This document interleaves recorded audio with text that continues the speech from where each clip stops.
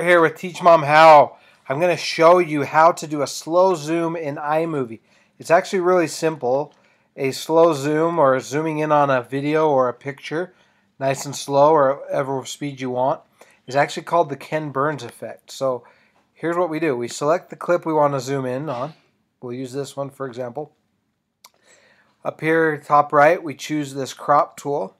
And instead of crop to fill, like in the zoom in video I did a few minutes ago, we do the Ken Burns effect, okay? And you'll see it gives us two squares. One is the starting point and one's the ending point, okay? So we set this zoomed in or zoomed out as much or as little as we want. And you can move it, okay? So for example, let's say we want to start full screen. Then we'll set this crop to be all the way out. That's full screen on this video. And then let's say we want it to end on my face. We'll set this right on my face. Okay. And we can zoom in a little bit more if we want to.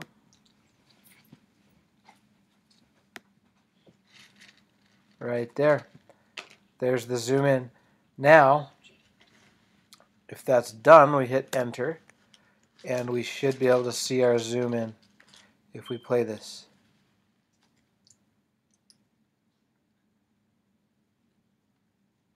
There you go, it's zooming in. So that is how you do a slow zoom or a Ken Burns effect using iMovie. If you want to learn how to do it on your phone, watch the video in the description or click the link on one of these videos in the video.